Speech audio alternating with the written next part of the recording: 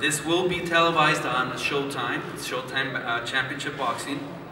The telecast begins at 9 p.m. and delayed on the West Coast. Also on the card, chief supporting fight will be Erislandy Lara defending his WBA interim super welterweight title. Erislandy Lara is obviously a very good fighter out of Cuba. He just won the title against Alfredo Angulo in a very entertaining fight earlier this year, Fight of the Year candidate. And he's going to be fighting former champion Austin No Doubt Trout, who had a very, very good fight with Saul Canelo Alvarez in San Antonio. So that's going to be the chief support, co-feature, very good fight.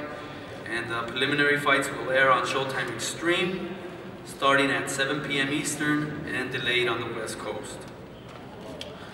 Once again, we're happy to be here at the Barclays Center. We've had a great relationship in the last year. We're committed to the Barclays Center, we're committed to Brooklyn to bring you the best fights. And we feel that this is a very, very good fight, very, very entertaining fight. It's a great relationship we have with them, and we want to continue the success.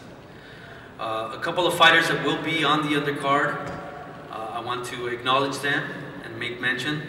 Saddam Ali is here, former Olympian, 2008 Olympian. He will be on the card.